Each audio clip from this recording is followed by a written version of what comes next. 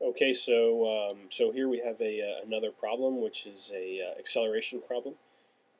First thing I'd like to do is draw a free body diagram. So what you can go ahead and do is draw the surface.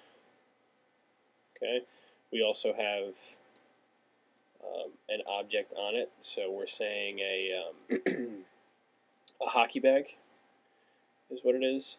So we can represent that by a box on here. It says that it's pulled sideways, so you can choose either side. It doesn't make a difference, so we'll say that it's being dragged to the right. The force that's dragging it to the right is 250 newtons.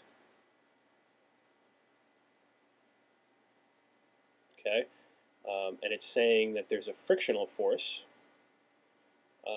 which acts on this bag, and that's 50 newtons.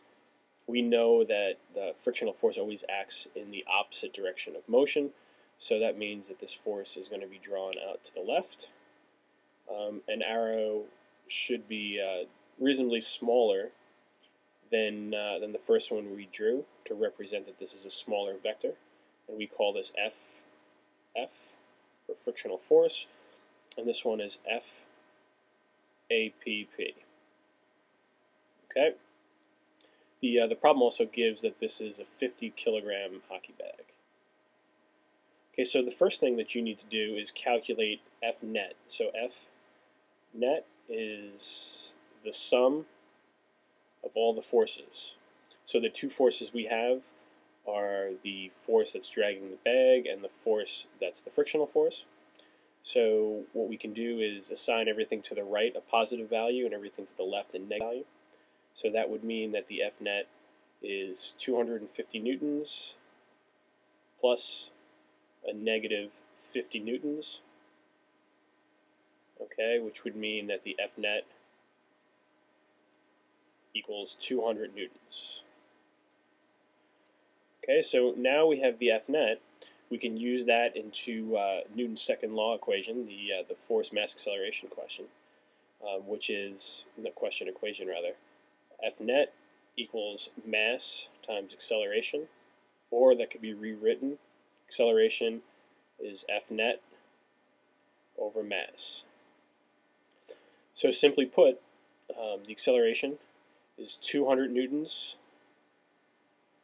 over the mass, which is 50 kilograms.